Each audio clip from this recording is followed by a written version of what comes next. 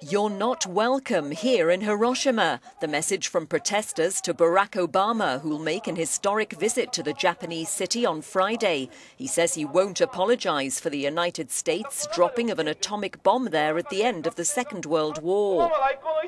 Of course he won't apologise, because if he does, the US won't be able to use a nuclear weapon again. I believe he's not apologising to leave the possibility open to use nuclear weapons in the future.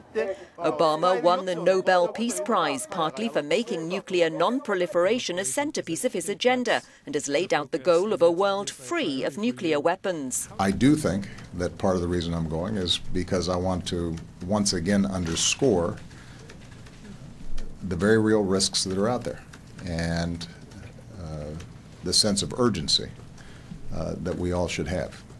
So it's not only a reminder of the terrible toll of World War II and the death of innocents across continents, but it's also to remind ourselves that the job's not done.